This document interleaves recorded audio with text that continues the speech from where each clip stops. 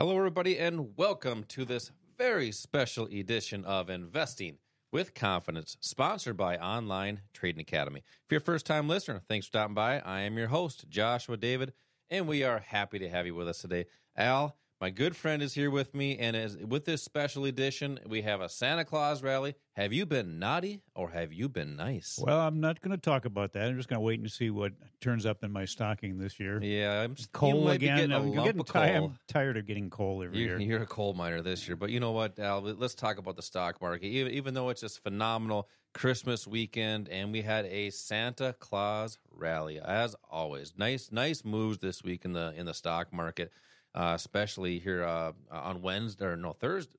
Thursday, yeah, nice, great move on Thursday. Right.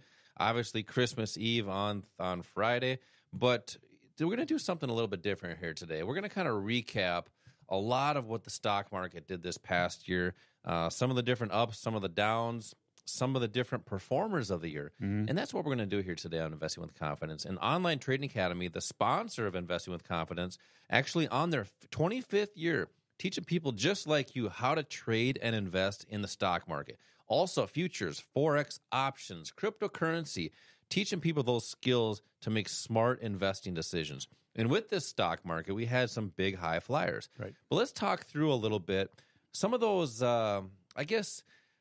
busiest stocks or the top 10 stocks bought by retailers in 2021. And as everybody probably knows, the number one stock this year was Apple. And Apple was actually, there was roughly around $11.91 billion in net purchases, which is actually year to date up about 29% from last year. Great opportunities. Current price of, as the recording doing the show here today, of Apple, right around $176, and it's been soaring in 2021. Yeah. Let's talk a little bit about that. Why do you think some of the reasons Apple soared, had some good moves? I don't know, maybe a little bit of fundamental information, but remember, want to do what price is actually telling us to do. Yeah, first of all, Apple was not the top performing stock of the year. What we're going to be talking about are probably the top 10 that are most widely held by the public. By the retailers, by the retailers. A lot of people, that you mentioned we're in record territory again, but a lot of people that come in are saying, how can the market be up so much and I'm not?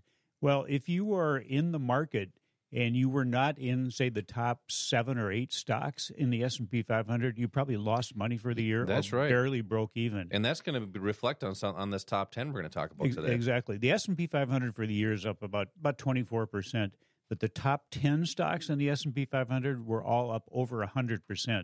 So that means there are a lot of stocks that didn't perform well. But let's talk about the top 10 that are most widely held by the public, because a lot of people would think, well, that must mean that they had the best performance, which isn't necessarily the truth. But Apple, we started out with Apple. I mean, everybody knows about Apple. It's probably the most well-known company in the world, and it's heading towards a $3 trillion market cap. It's huge. But, there's a couple things that really have been propelling Apple. One is that it almost has a cult following. It does. If you go to a mall where they have an Apple store, sometimes there's a line waiting to get in. Right. So everybody knows Apple. Most people own something made by Apple or want to. Apple is now talking about a car that helped to kind of propel the stock. And so everybody knows about it, and everybody realizes that it has some real value there. And it has for years.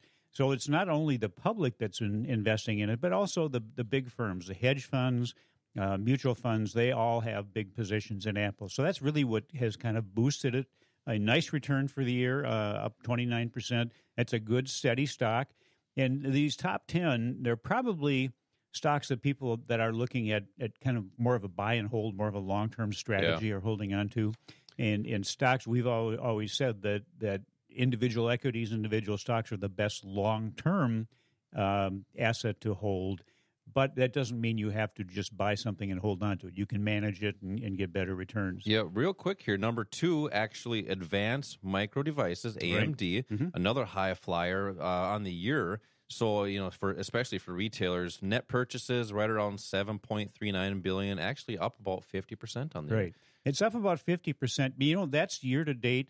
Yep. All of these stocks, I think almost every one, maybe with the exception of Apple, has actually hit a high that's higher than where they are now. If you look at the 52-week high, most of them are off of that. In fact, AMD, Advanced Micro Devices, even though it's up 50% year to date, it's still down 10% from its 52-week high. Yep, down 10%. And that's in the past 2 months there. Yeah. 2.5 months. AMD had a monster rally in November. It was up about 40% in November. Yep. And I think one of the points to make here with that, if you are managing your portfolio, you don't have to necessarily hold on to something, and you don't necessarily have to sell something to get returns that might exceed what the stock alone is doing, and that's using something like options with your stock. But if you also know how to time the market, time changes in the price of something, it gives you an opportunity to protect profits, maybe get back into a stock later after it's pulled down a bit. And if you can get out at the right time, you got a little bit more money to maybe even buy more shares after it's dropped a bit. You're right. And I think almost every stock that we're going to be talking about, you can go back and you look at the charts and you can find areas where using a timing strategy like our core strategy would have given you an opportunity to take a profit and then re-enter again at a lower price. You're right. I mean, that's what it's all comes down to in the markets is timing. And even though we're talking about some of these stocks that have been done real well and the most widely held by the retailers, as I was talking about, not every stock did that, and there's so many stocks out there, and I think a lot of people just have a tough time picking which stocks, really to choose from. And at Online Trading Academy, the sponsor of Investing with Confidence, actually teaches people just like you skills and techniques to time the market, to how to find the right stocks, whether you're looking for these longer term positions, say like in retirement accounts, or maybe just a longer term strategy, or even short term strategy. So say someone is looking for income potential in the market, different techniques and strategies for that. But also you want to be in the right stocks for that as well, because if you're in the wrong stock, as we've seen this year, markets looked really good overall, but not every stock went up.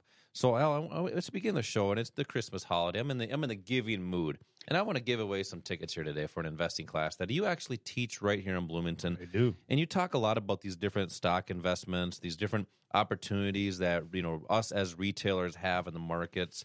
Whether we're looking for short-term income potential or maybe just a longer term perspective of the market, more investing.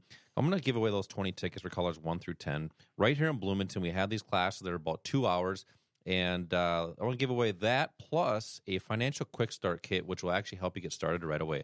Call 952-814-4410. That's 952-814-4410. Al, we're going to continue talking about some of these highly held retail stocks by the investors coming up. And coming up on the next one is actually a Chinese electric vehicle maker. Coming up next. We'll be right back.